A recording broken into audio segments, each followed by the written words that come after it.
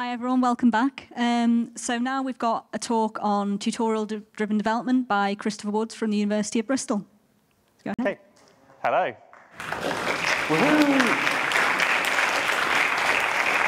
Brilliant start. I hope you can keep this energy going throughout the thing, because if we take the subtitle, what it is, how it works, and why it is great, exclamation mark, I am going for you leaving this talk thinking that was a well-deserved exclamation mark.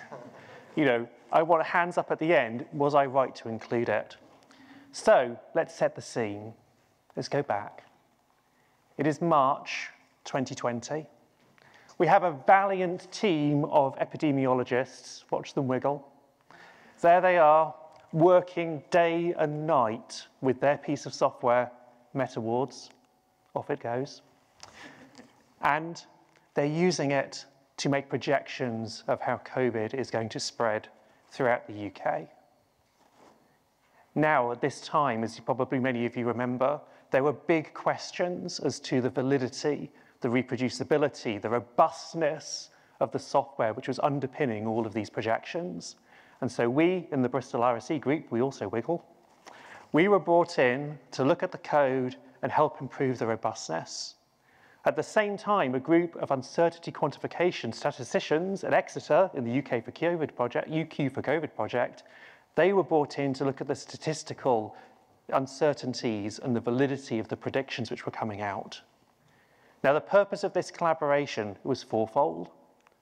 First, it was to improve the robustness and the reproducibility of the software itself and of those predictions. But also, this was a fluid situation. Things were changing all of the time. And so we also had to make the code more flexible. We had to make the code more extensible. We had no idea what was going to come next or what mitigation was going to be needed or what the virus would do next. So the code had to be made able to do anything. The requirement was it should be able to do everything. Fun requirement to deal with. The other side was the statisticians over in the UQ for COVID project. They'd not used the code. They'd not seen the code. But they had to do all of the uncertainty quantification, the statistical work, so they needed to learn how to use it. They needed to learn how to drive it and the science behind it, and they had to use it themselves. And not just use it, but they had to then plug that code into their statistical frameworks, their UQ pipelines, and so they had to make the code adaptable and connectable.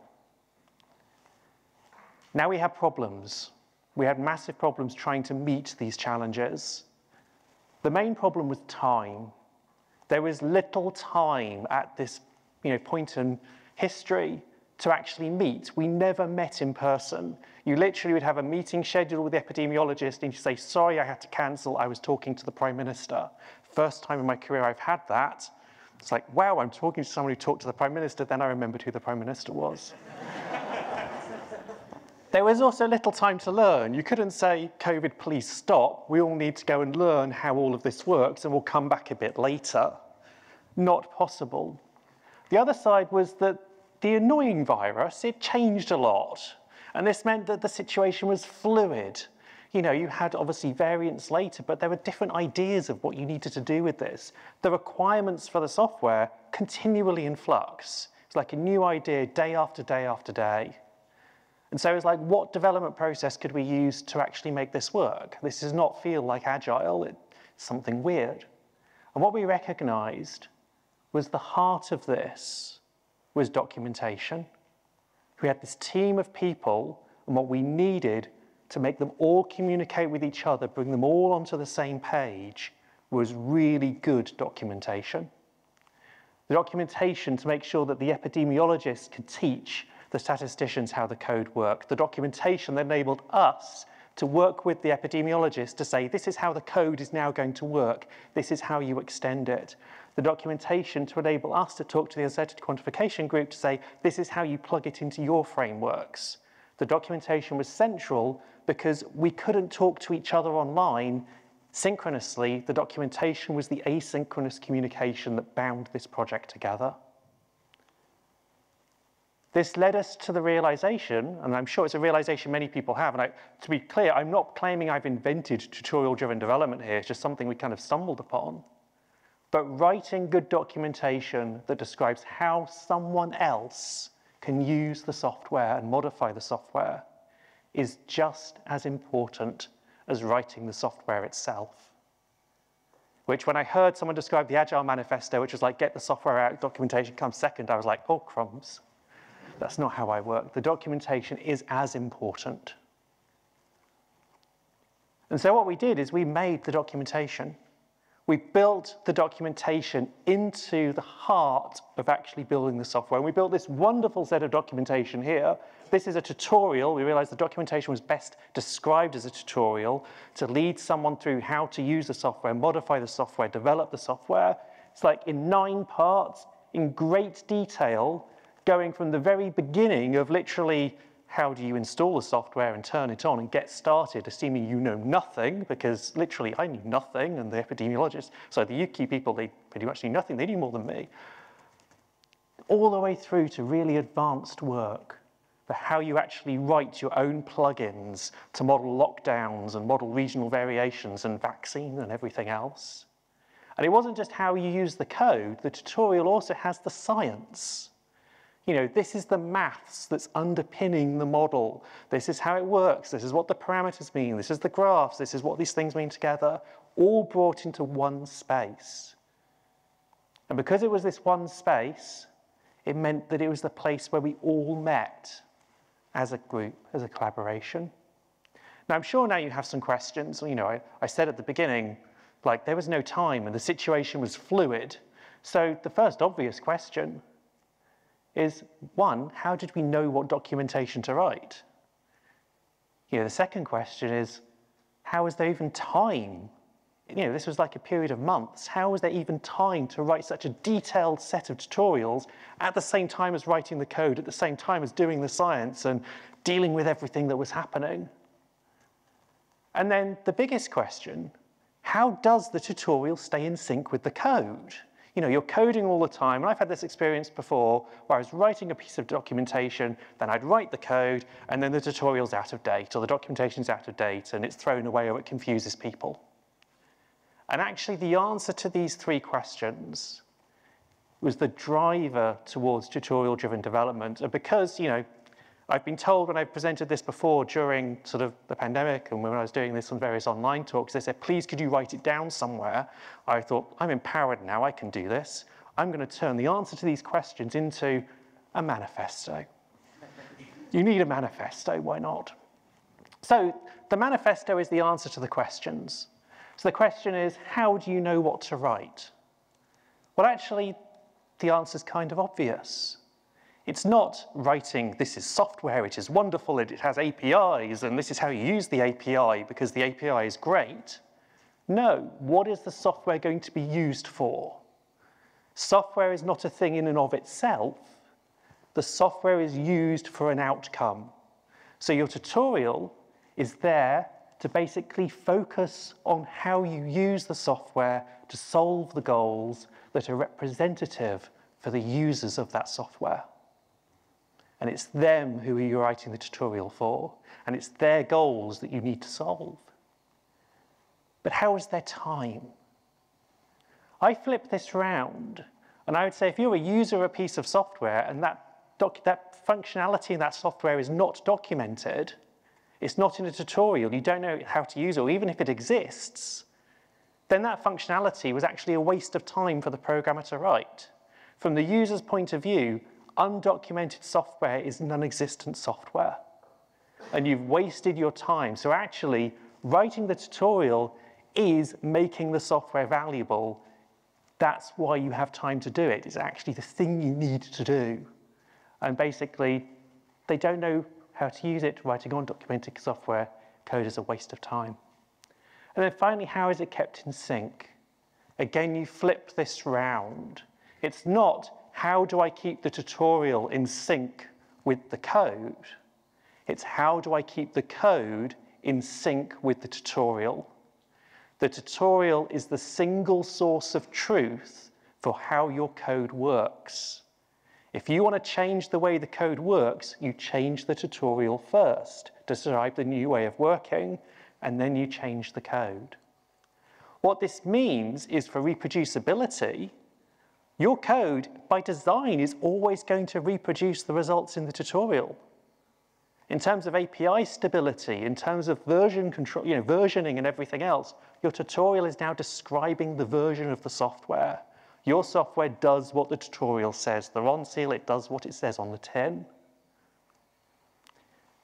Those ideals, and remembering the tutorial is a living document, you don't write the tutorial and then write the code and you never change the tutorial. It's always evolving and changing as everything is working.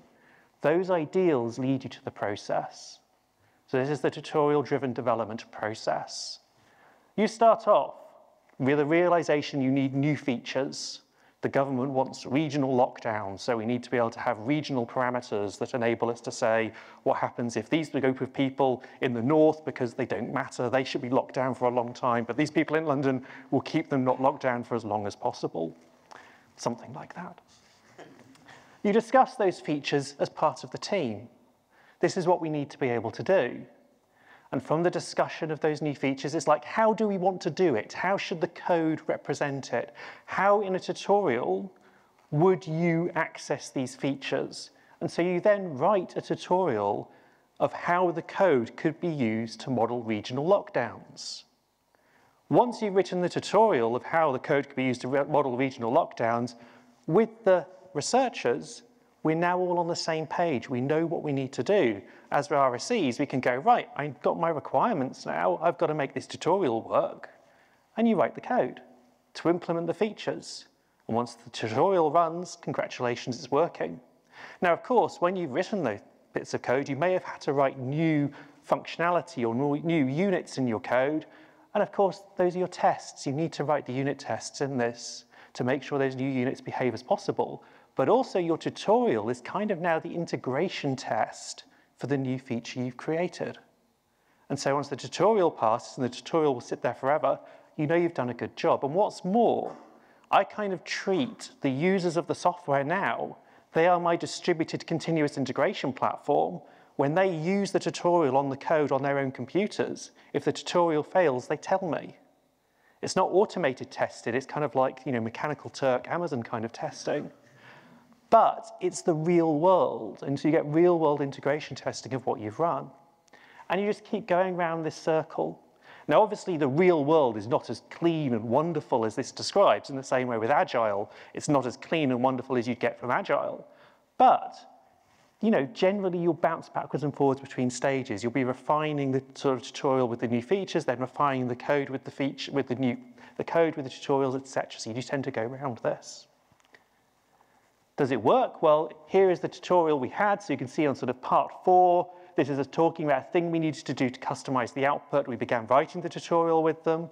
And as we began writing it, we could then on the next version of the code, begin extending it and then writing the code that then made that work. And then we kept going. By this time, we now reached part 6 has been written, and then the code for part 6 was then written.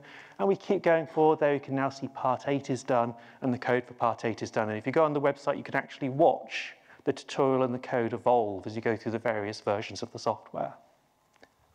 Until eventually, woohoo, we're modeling people going on holiday. That was quite a nice time. The thought that we could all go traveling again, and then the disaster of realizing when we all came back from holiday, oh, there'd be another wave. It was fun times. I love the 2020s. And of course it worked. The question, did it all work? Of course it did. The main part of it working was this bottom sort of right here. This is the outputs that came from the uncertainty quantification group, and they were using the software in a really advanced way, pushing the limits of what it could do to do all of the type of UQ things they needed to do on their own outputs. The epidemiologists were massively happy. They could do everything they needed to do. We published a JOS paper, and this is where I finally wrote down in the JOS paper, which came out, I think, early this year or the end of last year, just saying this is what tutorial-driven development is. It's just really simple in terms of just like it's a paragraph of how it works. We've also begun using this on other projects. So using it on other projects, we've now taken it onto the SCIA project. So this is basically an underpinning software for the Open Biosim Foundation, which I'll be talking about straight after lunch, which is the new way of funding software development and software maintenance if you're interested. But with the SCIA platform, this is like a 20-year-old code we had to refurbish. And so to refurbish this, what we decided to do is to take tutorial-driven development to write a whole new set of tutorials for this software. In writing those tutorials, you begin to realize how horrible that piece of software was to use as a user. It's like all these steps you had to put in just to get a molecule to load or to do some searching or everything else. And in writing the tutorials, it forced us to really think about improving the search functionality. So you see here is like, now we can just search for atoms and search for bonds. The other thing it kind of focused us doing was the old code, when you were printing stuff out, it just printed these massive lists on the screen, and it was really horrible actually as a user to kind of like get any introspection. And so it's just doing things very simple. You can see here where we adjusted all of the print objects so that they basically cut the middles out. So you saw the first 5 and the last 5 of the list, and now it prints to the screen. You do that once so the tutorial looks good on the screen and you haven't just printed 1,000 lines of rubbish, but also because now the code feels friendlier. And this is one reason, number one, why this is great. Your code is friendlier if you do this, because you've written it for people to use. And that's a big difference with how we normally do software. You also spark ideas. When you're writing the tutorials, you go, oh, I've done this, but actually there's functionality I know exists in the code. And if I want to do this new thing could actually use something we've got already. And we did a lot of this in MetaWards in the pandemic. It was not like, we need this new thing and we're going to create this whole new subsystem to do it. It was, what do we have already that can be quickly repurposed in the tutorial to do what we want?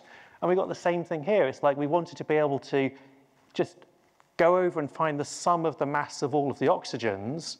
Well, actually, that was just by adding an apply function to our lists. So then it's suddenly like, okay, it's easy now to describe in a tutorial, very easy to do in code, and suddenly there's this new additional powerful functionality that's very user-centric. How else do we use this? I now, within the Bristol RSE group, push tutorial-driven development as the primary means by which we do collaboration with our researchers. So when I do a new project with a researcher, go into that project and I say, okay, you want us to do new software on this, or do new feature for that, or do blah, blah, blah. And I say, can you please write a tutorial for the thing you want us to do? And the researcher then goes, yes, of course, I love talking about my work. I love showing you what to do because that's their passion. And they write a tutorial on what they wanted to do. And I say to them, don't worry about the code existing or not existing. Imagine if you had the perfect code that did what you wanted. Write the tutorial as though your perfect code existed. And they write their tutorial. And that's what you see on the left here from an epidemiologist, for someone who does gene-wide association studies on the left. That tutorial then is written in co-coding sessions where we have the RSE as well. The RSE can see the tutorial being developed. They learn the domain knowledge of the project they're working on from this tutorial, because remember, it includes the science. And then their job is to write the software that makes the tutorial work, which they go and do. And it's really nice because then the tutorial becomes our marker of progress. It becomes the focus of all of our co-coding meetings. Suddenly, code review is not me and the RSE doing our magic while the PI is off somewhere else going, I don't want to do technical stuff. Code review is tutorial review, where we sit as a group around the tutorial and we go, how is it working? Does that make sense? Does this API look good? Does this make logical sense? And that the PI is involved. It's us as a team. You hear me talk constantly about us being a partnership and not as a service. This is how we're a partnership. And I said you get the domain knowledge transfer, etc. And then just to kind of finish up, what are the tools? You need tools when you have a manifesto. Well, anything you can publish on. So we use GitHub Pages a lot. We use R Markdown because I love R on R Markdown. I wish people used R Markdown notebooks instead of Jupyter notebooks, just as a quick push. And we use Sphinx. R Markdown notebooks can do C++ and Python. They are fantastic. But anyway. Now, why is it great? I'm going to convince you now for the exclamation mark. I hope I've got you to great full stop. I want great exclamation mark now. Traditional programming methods kind of view the world as divided into two groups, your developers and your users. And generally, they're kept apart. And you'll go to the user occasionally and they'll somehow smuggle to you a contract of requirements. And then the developers will do their magic. And then eventually some software will come out that they hand back. And woo, the requirements are met. Congratulations, you have software. It's a girl. Now, That's okay for software engineering, and I'm not attacking this way of working. You know, if this is what you do, that's fine for you. But for research software engineering, I think this model of the world is not right. I don't think that research software at a deep level has clear requirements. At least I've never met a research project where they've come to me and said, I want you to design X, Y, Z with clear requirements. It's continually evolving through the research process. Equally, the members of the research team, and us RSEs are a member of a research team with the PDRAs and the PhDs and the PIs, etc. We don't neatly divide into developers and users. There's actually a full spectrum from your pure developers who just do code, to your pure users who will never program no matter how much you tell them it's a great deal of fun, through your user developers who just want to do some scripting or just want to do little changes. And particularly now, because research is so flexible, you need to have frameworks, and you're sort of developing the scripts as frameworks. And good documentation is the glue that binds this entire group together. I think, as was mentioned in this morning's keynote, good documentation is how you take your users and they learn how to go into the community and they learn how to use the software and they can choose the level of engagement that they want to work with. It binds you together, it provides the center by which you can communicate with each other.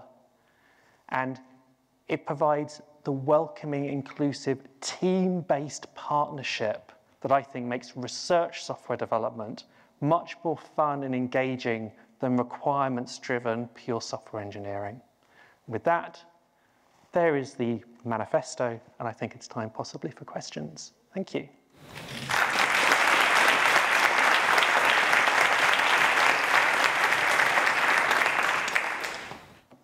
Yeah, thank you very much, Chris. Do we have the Slido? Okay, we've got a lot of questions already. Okay, let's start with the top one. So at the stage when the tutorial for a feature is written but not yet implemented, how do you make sure you don't confuse your users? That's a very, very good question. And this is where tutorial-driven development is that partnership with the user community. So either the direct PI, if you're the direct PI, or with the sort of user community you're working with. If you're working as was MetaWards or in PI-driven projects, they're writing the tutorial with you. So they're not confused that they've written the tutorial and the code isn't there yet. You know, it's all driven from that tutorial. It's like you're describing what will eventually be ready for me, rather than something that doesn't work yet. It's the promise of what's coming. For community projects, so in SIRE, which has got a much larger range of users, the tutorial-driven development is in your feature branch. And of course, the main documentation, of course, is built off your main branch, and it won't include the new tutorial-driven parts until it gets merged in as part of a pull request. So again, it's this evolution, but the tutorial comes, and when you pull request, the tutorial and the feature obviously come together, but as a user community, you can always see what the developers are working on. It also opens up the whole milestones and everything, because now instead of the users going, I don't know what's coming next, and bang, suddenly a new feature appears and you look at the API and work out what's going on, your user community is now seeing this evolving tutorial and they go, wow, I can do that in N months' time or N weeks' time. And then they start giving you suggestions and they go, well, it looks really good, I can do that, but could I do this as well? And it becomes a discussion point and you're talking the language of the user, not the language of the code of the developer. So, yeah, sorry. Okay. Next question. One's just overtaken. What's the difference between tutorial-driven development and literate programming by Donald Kuhn? Again, so I'm saying I'm not inventing anything. I think there's probably people have done this. Literate programming, I think, is part of the inspiration. So literate programming is obviously where you're writing the code and the documentation all in one go, but that's something you tend to do as an individual. You're describing your code as you work through. It's not a development process. In this case, tutorial-driven development is the tutorials are coming from your user community with you as a partnership, and then you write the code to do it. And actually, if you saw the tutorials on the screen, they were not notebooks. So people who do literate programming tend to end up writing notebooks where people just go shift, enter, shift, enter, shift, enter, shift, enter all the way through. These are tutorials. They're pages of text. The actual code in there is in code blocks with their outputs, but they're not like a run this to get this output. It's a, this is how this works. This is how you'll do this to do that, blah, blah, blah. So it's proper documentation. Okay, I think we've got time for one more question. So what is the overlap between tutorial-driven development and user experience design?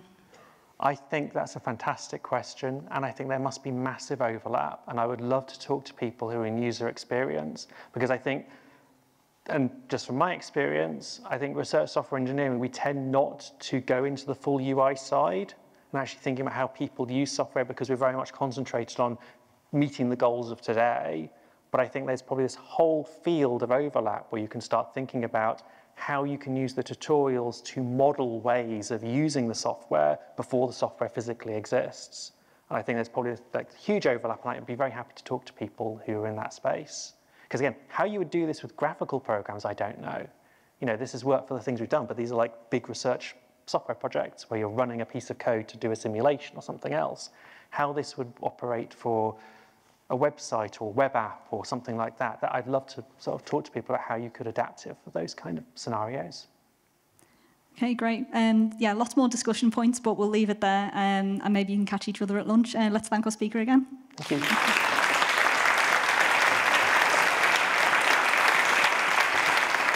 you.